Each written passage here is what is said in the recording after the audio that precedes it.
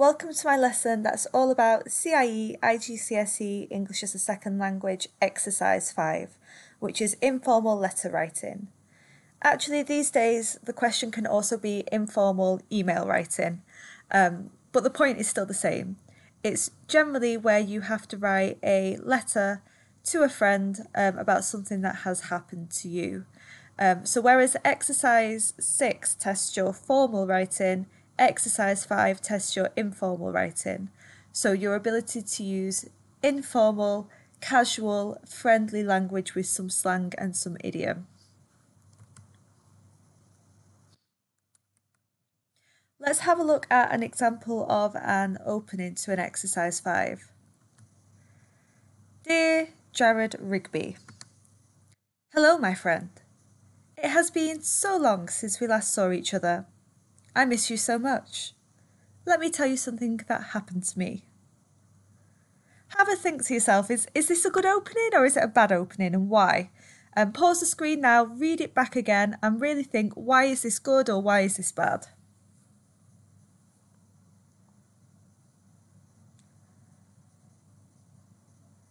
So hopefully you've realised that this is a really bad opening to an exercise 5. So remember, exercise 5 is you are writing to a friend. Now, would you call your friend their full name, Jared Rigby? Doesn't that sound really weird? Would you go up to your friend on the corridor and call them by their first and second name? No, it's super formal. And it's not even just that it's formal, it's that it sounds kind of weird and awkward. Then you're saying, hello, my friend. Do you ever call your friend my friend? No, because they're your friend. They know that they're your friend, so you don't need to say it. So it's awkward. It has been so long since we last saw each other. Why are you telling your friend that? They know. They also know how long it has been since they last saw you. I miss you so much. Ah, sounds genuine and emotional. Let me tell you about something that happened to me. Okay, right, so been so long, missed you so much, and now I'm going to ignore you and tell you all about something that happened. You're not really talking to the friend. You're not really showing any personal relationship or details about their life. You're not really showing that they care. And this kind of repetition of these short, simple sentences as well just makes it sound like so robotic and mechanical and emotionless. Here's a slightly better opening. Have a think about why this is better. Hey, Jared. Why didn't you reply to my last message? So rude. Thank you for the flowers you gave me, but I think you might need those back. You see, I bumped into your girlfriend the other day. Pause the screen again. Why is this a better opening to an informal letter?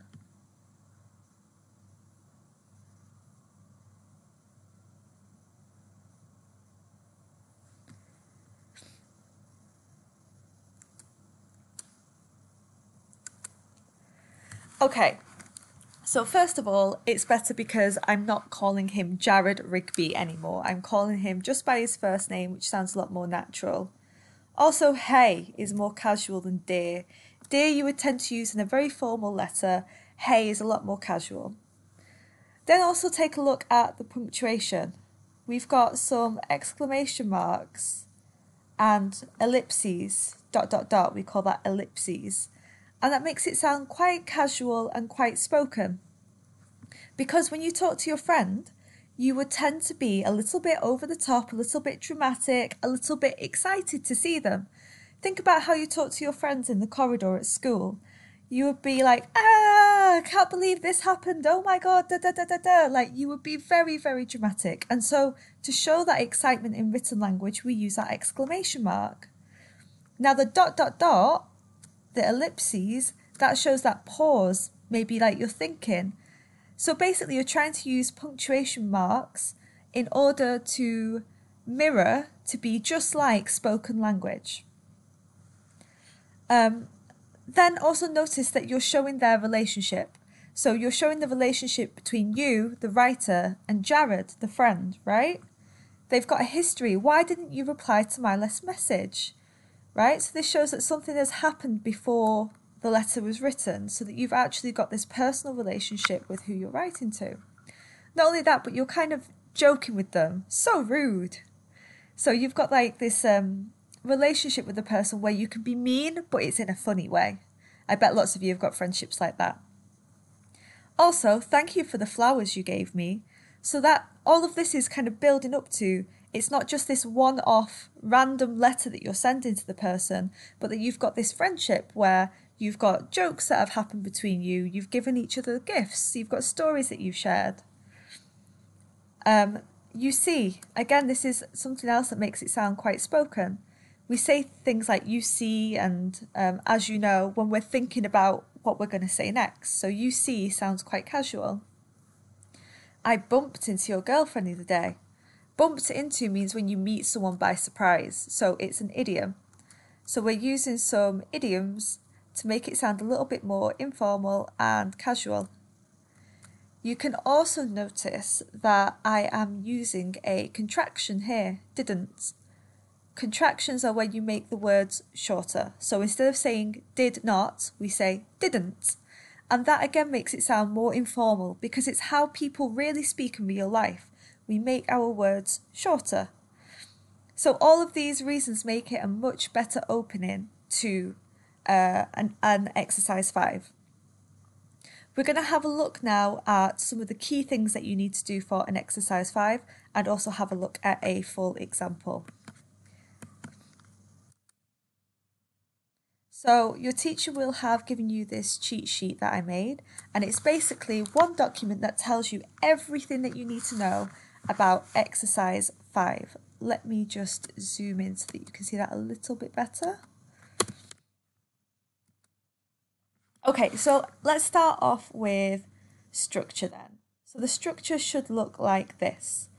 You should have a short introduction, one paragraph about bullet point 1, one paragraph about bullet point 2, one paragraph about bullet point 3, and a short conclusion.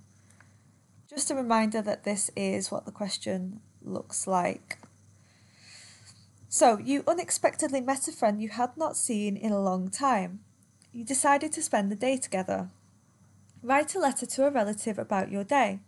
In your letter, explain what you were doing when you met your friend. Describe what you did together. Say how you felt about the day.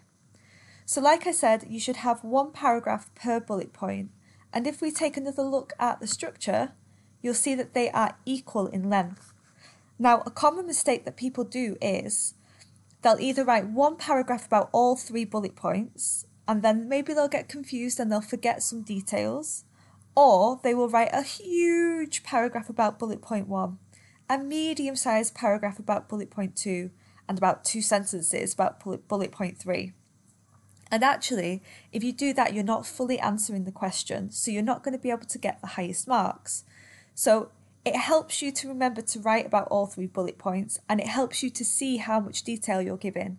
So I think it's really important to write one paragraph per bullet point and to make sure that they are equal in length. I think about 4 or 5 sentences per bullet point is enough. And then maybe 2 to 3 sentences for the introduction and conclusion is a good amount too. Next, we are going to talk about purpose. So, purpose is why are you writing to this friend about this topic? In other words, why should this particular person that you're talking to care about what you're writing? You need to give a reason why you're telling that friend about your topic. So, for example, if you're writing about a trip to a safari, which is like an outside zoo, it's because you know that your friend loves animals and wants to become a vet.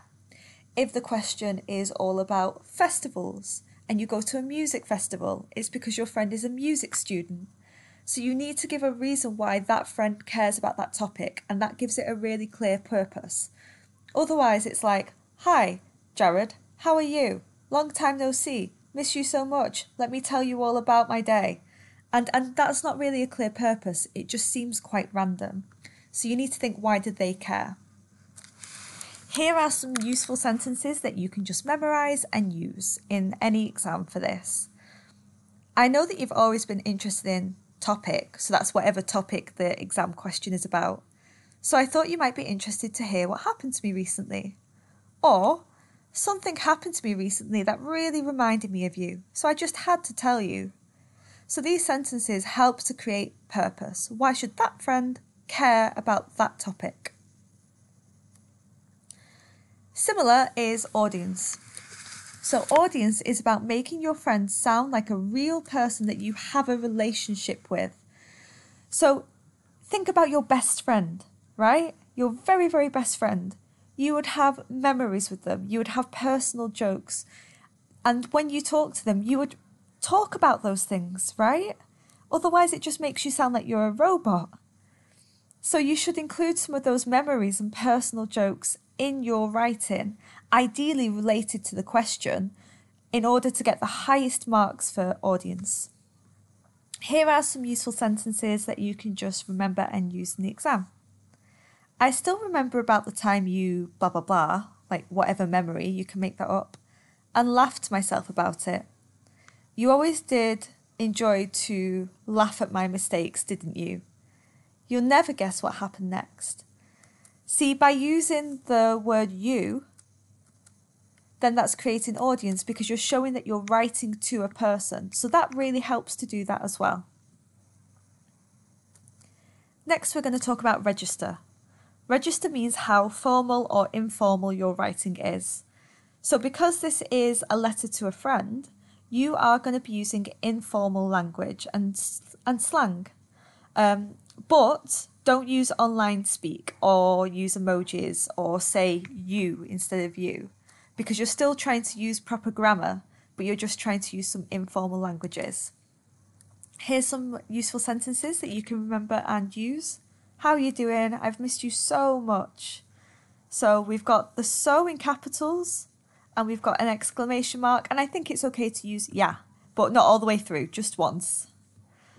I bet you won't believe what happened to me, exclamation mark. How's about we meet up again sometime soon? Notice that in each of these sentences I've used contractions again, because it sounds more casual, more informal. Register can also include idioms. So here are some useful idioms that you can use in your writing. On top of the world, sick to the back teeth, blessing in disguise, get out of hand, hang in there, hit the sack, to make a long story short, make matters worse, under the weather, your guess is as good as mine, hang out together, grab a cup of joe, catch a flick, keep it low key, get down on Friday. Maybe only my class will understand the last one. If not, you guys should totally check out Friday by Rebecca Black. It's the world's best song. So let's have a look at an example answer then. And this is in response to this question. Now, what's unusual about this question is usually you're writing to a friend, but in this one you're writing to a relative. A relative means a family member. So that's a little bit unusual, but still I think that the letter would be informal, because if you've got a close relationship to your family, you wouldn't speak to them formally. What's also important to notice about this question is it says you unexpectedly met a friend. So you didn't meet up with a friend making plans, but you were out doing something when you met a friend by surprise. Okay, so that's what's really important to focus on in this question. A common mistake I see for this one. Focus on the unexpectedly and the relative. Let's read my example. Hey, cousin Amy. I can't believe it's almost been 6 months since I last saw you. Was that at Grandpa's birthday party or the morning after? Anyway, you'll never believe who I bumped into. Seriously, you'll never guess. It was Carl. You know, the one you almost dated, haha. So, I was just hanging out by myself in town last Saturday. To be honest, my sisters were totally driving me crazy. You know what they're like. I decided to go into Manchester to grab a cup of joe and finally finish my homework for economics at Starbucks. I was just queuing up to pay for my frappuccino when I heard Carl's distinctive southern accent behind me.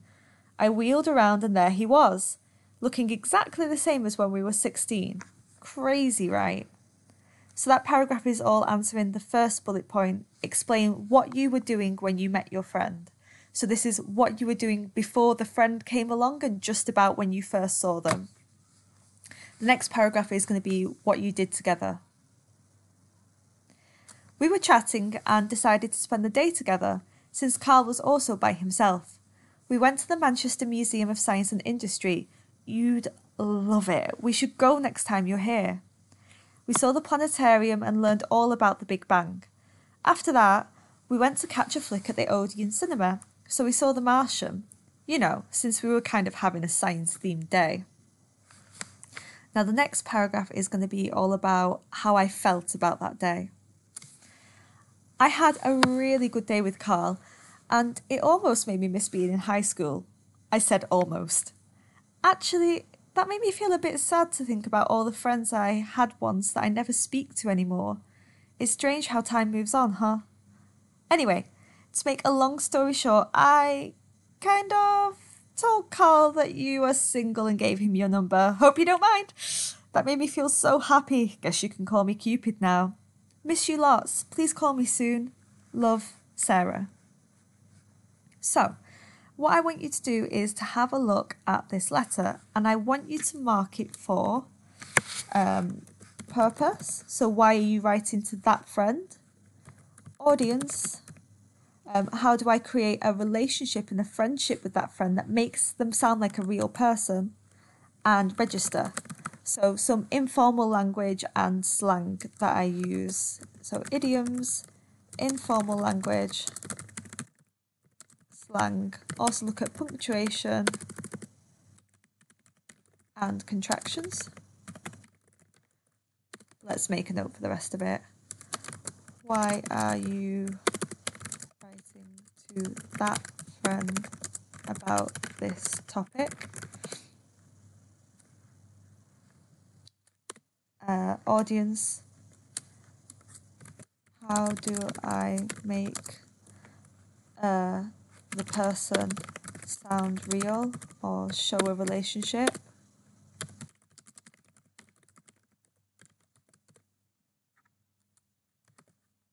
Yeah. And what I suggest that you do is that you highlight them in 3 different colours so that it's really easy for you to see.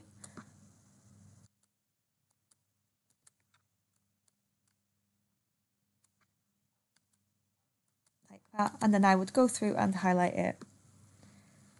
After you've done that, you should take a screenshot, so take a picture of your highlighted letter and give that to your teacher so that they can check that you have done the work. I hope that it's been a useful class for you and that you've enjoyed it. See you soon.